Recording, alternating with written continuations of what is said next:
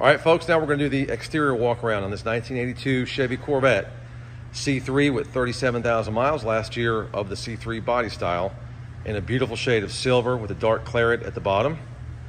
And from what I can tell, this is an all original paint car. Very nice, held up very well. As I said in one of the other videos, the exterior walk around video, typically the front bumper cover is a little different shade than the rest of the car. This one's pretty stinking close. Car has a couple of flaws that we talked about, and I talked about in the video. A chip or a scratcher that was touched up, a couple of stone chips here touched up, another one there.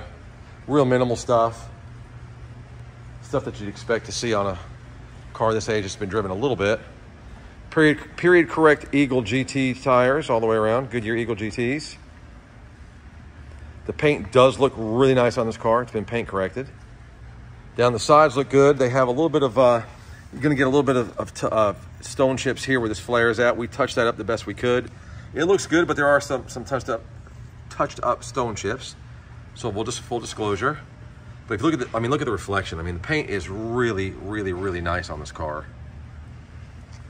And I missed a scratch. I didn't disclose this. I don't know how the hell I missed it, but I had the car up on the lift today. So if you guys watched the undercarriage video, this was eye level, so it came to my attention, but there's a scratch right here and you can barely see it. It's there.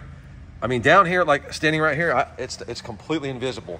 If you get down and look close, it's in between. It's the length of my fingers right there, that little spot there. Again, really minimal stuff. I bet you if I didn't tell you, you wouldn't have caught it, but that's not the way I do business. You guys know I'm very, very transparent.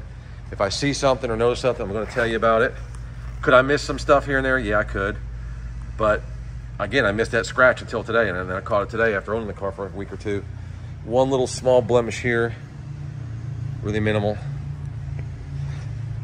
Back bumper cover, same thing. You can see a little discoloration across the top, which is very, very, very common, but this actually looks better than most.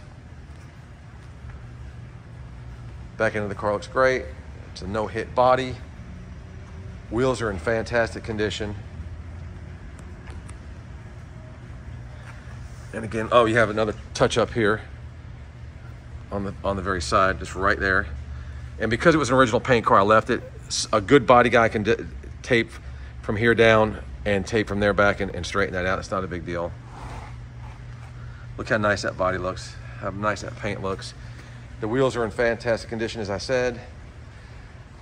The little bit of bright work that this car does have is in good shape. All the molding around the glass looks good. The T-tops look good. Across the top of the hood looks good. That decal had a couple chips that we touched up right there. Again, the color really blended well, so you probably can't see it, but right in here somewhere there was where the decal had been scuffed or scratched. We just touched it up with a dark claret and it matched beautifully. So there it is, 82. Look at the body lines, look at the paint. I mean, that thing is gorgeous. And for it to be driven 37,000 miles, I mean, you can tell it's been really well kept.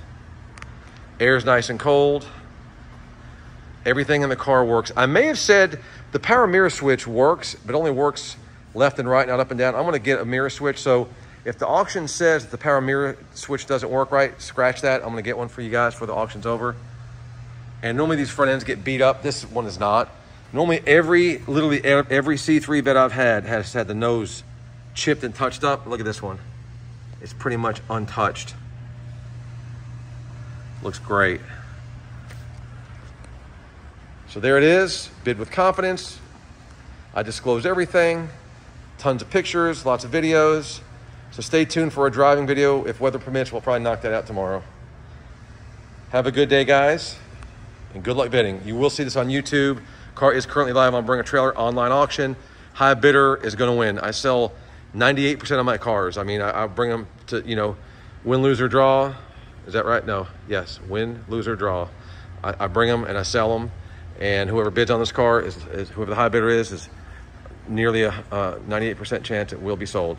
So thanks, guys. Have a great day, and ask any questions. Thanks.